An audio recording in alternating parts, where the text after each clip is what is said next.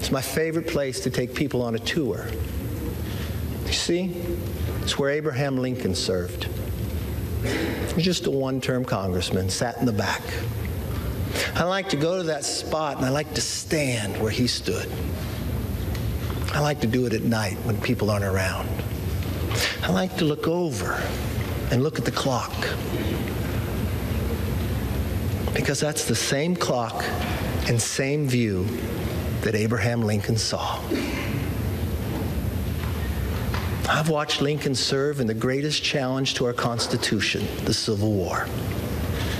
I watched him take peoples who were rivals and put them together. I watched in a time that he did not know if a nation could sustain itself, but he dreamt of a future and built a railroad across the nation. I want us to all take a moment one time that you are here. I want you to stand there. I want you to look.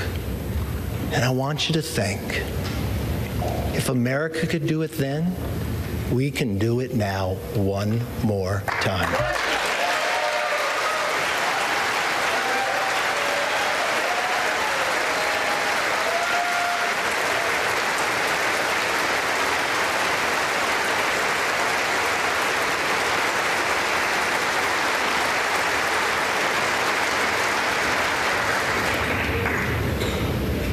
You know, Abraham Lincoln gave his life in service to this country.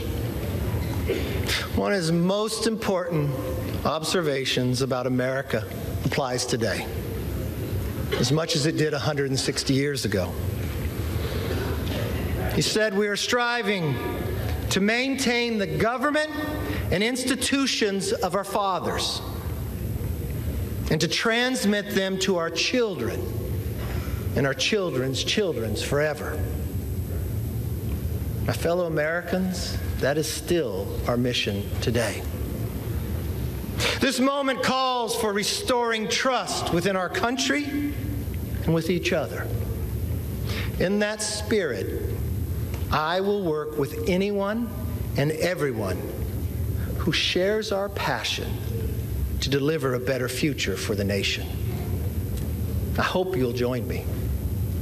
As a Congress, we can only operate if we cooperate. My door will be open. I'd like you to come by. I want you to see, as you walk down the hall, a large portrait of Lincoln. I want you to go into that conference room, and I want you to see another portrait. My members know of this. It's of Washington crossing the Delaware. You all know the story. It happened on Christmas, 1776.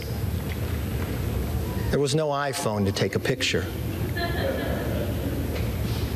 People wonder when it was painted. It wasn't painted by someone who was there. It was painted in 1850 and 1851. He was an immigrant who lived in America, amanuensis. You know why he painted it? Because he knew America was more than a country. America was an idea. He went home to Germany, and he wanted Germany to have a revolution based upon the values and freedoms that we defend every day. His talent was art. So he believed if he painted this painting, he could inspire his countrymen to rise up for the idea of freedom. Well, many historians will tell you he didn't get it correct. They'll tell you Washington crossed on a Durham boat, but he paints it with Washington in a rowboat. You see 13 people, but only 12 faces. You see Washington standing up in a rowboat in the middle of winter, wearing a ceremonial uniform with his hand on his chest.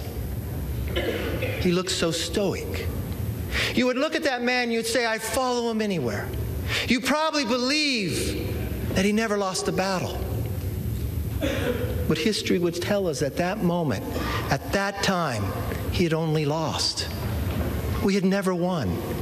You see, that was the night of our first victory as a nation when we surprised the Hessians.